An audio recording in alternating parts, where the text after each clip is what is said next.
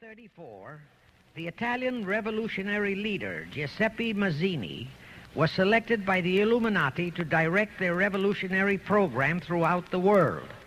He served in that capacity until he died in 1872. But some years before he died, Mazzini had enticed an American general named Albert Pike into the Illuminati. Pike was fascinated by the idea of a one-world government, and ultimately he became the head of this Luciferian conspiracy.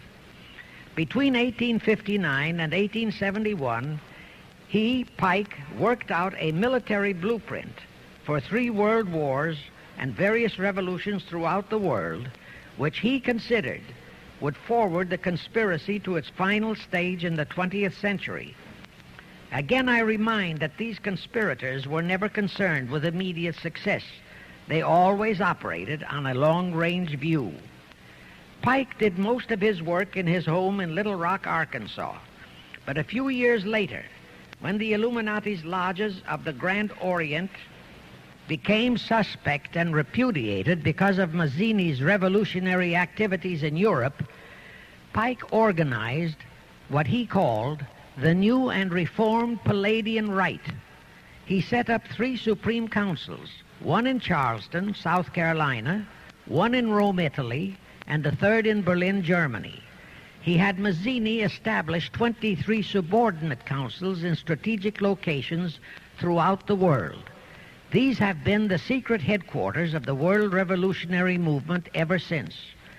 Long before Marconi invented radio, the scientists in the Illuminati had found the means for Pike and the heads of his councils to communicate secretly. It was the discovery of that secret that enabled intelligence officers to understand how apparently unrelated incidents, one such as the assassination of an Austrian prince at Sarajevo, took place simultaneously throughout the world, which developed into a war or a revolution. Pike's plan was as simple as it has proved effective.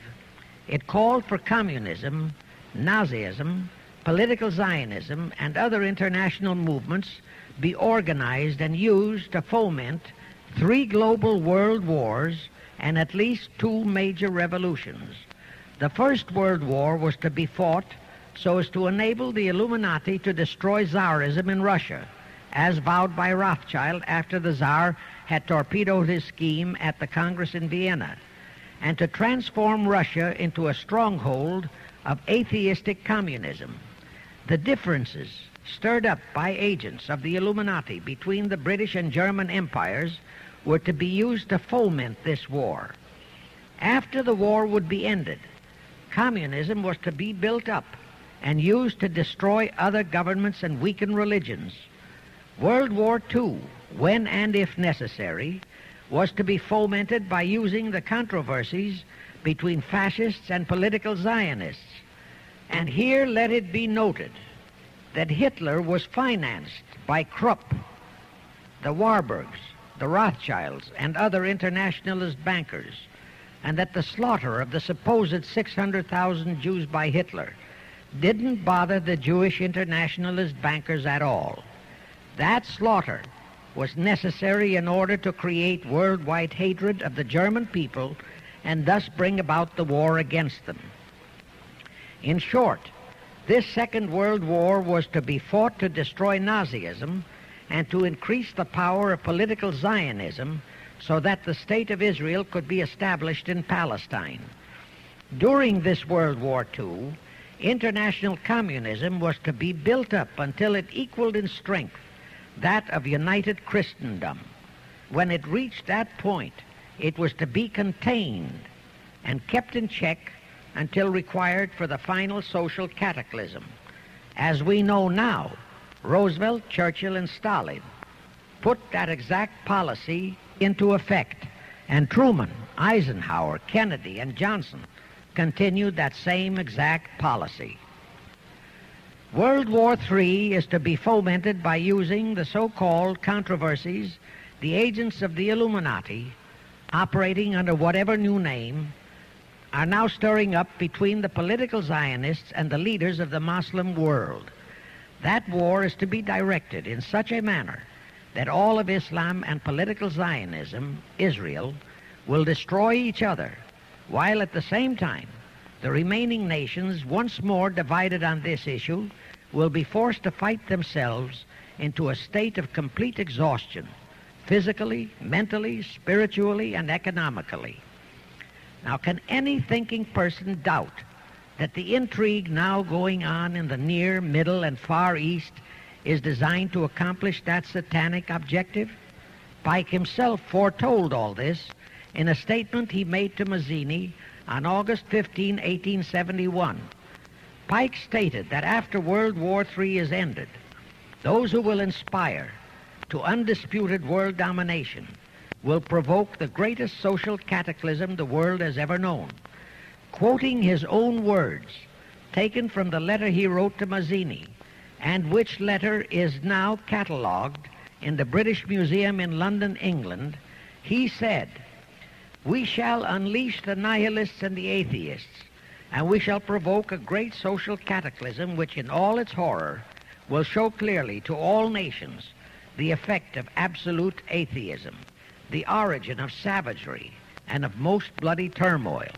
Then everywhere the people forced to defend themselves against the world minority of revolutionaries will exterminate those destroyers of civilization, and the multitudes disillusioned with Christianity, whose deistic spirits will be from that moment on without direction and leadership, and anxious for an ideal but without knowledge where to send its adoration, will receive the true light through the universal manifestation of the pure doctrine of Lucifer, brought finally out into public view, a manifestation which will result from a general reactionary movement which will follow the destruction of Christianity and atheism, both conquered and exterminated at the same time." When Mazzini died in 1872, Pike made another Italian revolutionary leader named Adrian Lemmy his successor. Lemmy, in turn, was succeeded by Lenin and Trotsky, then by Stalin. The revolutionary activities of all those men were financed by British, French, German, and American international bankers, all of them dominated by the House of Rothschild. We are supposed to believe that the international bankers of today, like the money changers of Christ's day, are only the tools or agents of the great conspiracy, but actually they are the masterminds behind all of it.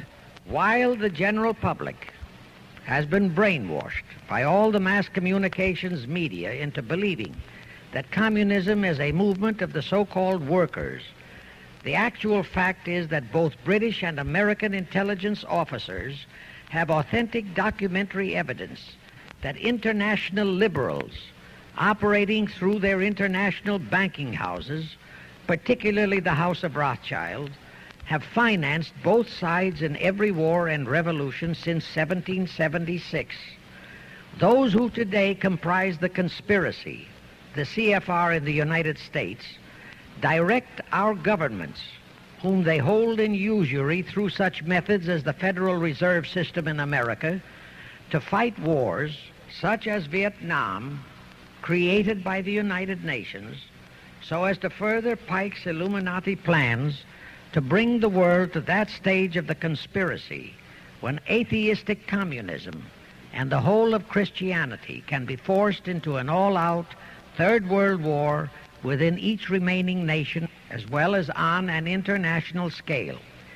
The headquarters of the great conspiracy in the late 1700s was in Frankfurt, Germany, where the House of Rothschild had been established by Mayer Anschelm, who adopted the Rothschild name and linked together other international financiers who had literally sold their souls to the devil.